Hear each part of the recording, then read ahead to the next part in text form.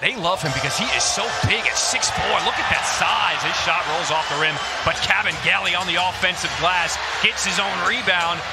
Fighting with defenders, he is hacked. These guys getting this experience, a 3-game series on national TV. Well, it's great for a number of reasons. It establishes them moving forward to get opportunities this summer. The Houston Rockets, they played their season finale, and then he got in a car and drove to be able to play the next night here for the Vipers. Shaq Harrison on the breakout. We are all tied up at 4 apiece. Proved his three-point shooting. Yes, he's a big man. Yes, they want him to roll to the rim. But he can step out and knock down the three. But Fee's always had that ability to be able to shoot the basketball. Give credit to the G League Defensive Player of the Year, Shaquille Harrison, getting back and bothering that layup, and it turns into a 5-point swing because he's planning on being here for a while. He's planning on winning a G League championship, so he wanted to make sure he had some transportation to get back and forth to the game. McCaw's third attempt is good.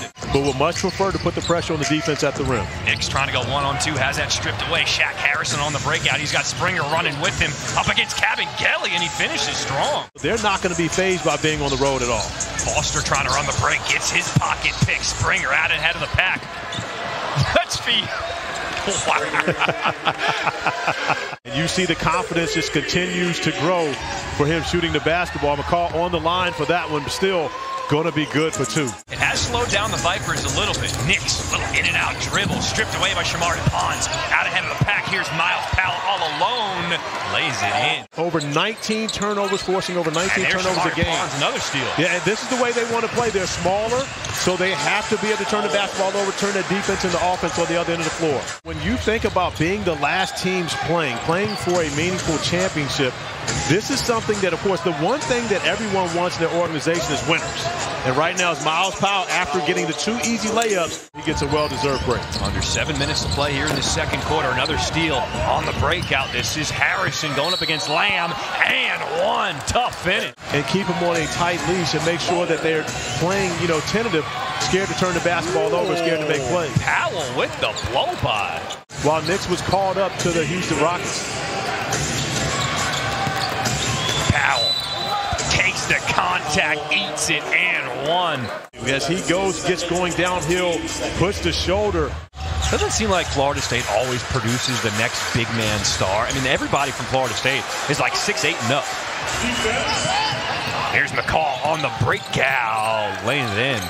He had an option to not come back, but he talked about how much fun he had playing with this group of guys and how much he enjoyed his time here with RGV. He now has 22 on the game. In a 2-for-1 scenario, Monet has to recognize Queen is going to pull up just like you have to recognize. That's why there's still TBDs to be determined in the NBA playoffs. In the corner, Harrison rattles in a 3.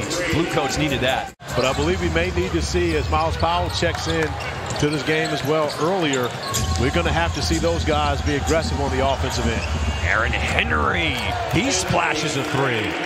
Commitment to both his team and religion during these finals.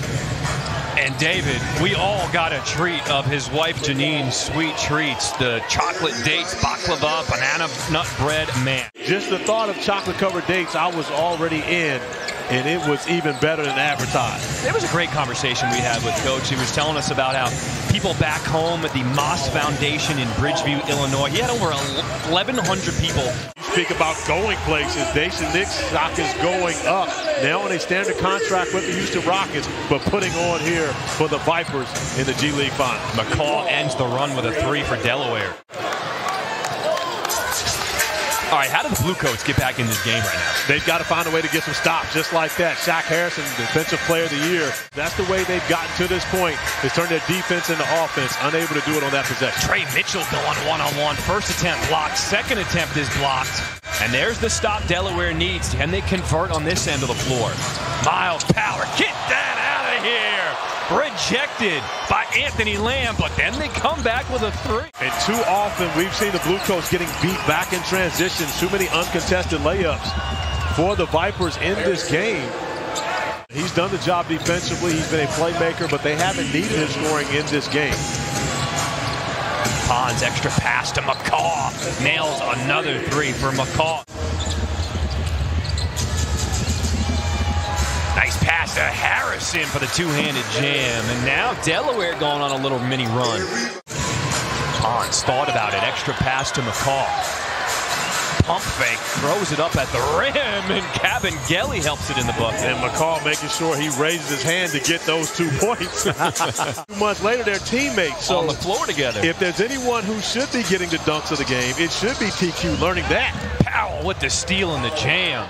Trying to be a little too unselfish can force mistakes. Nice dump-off pass. Tomway finishes off the window.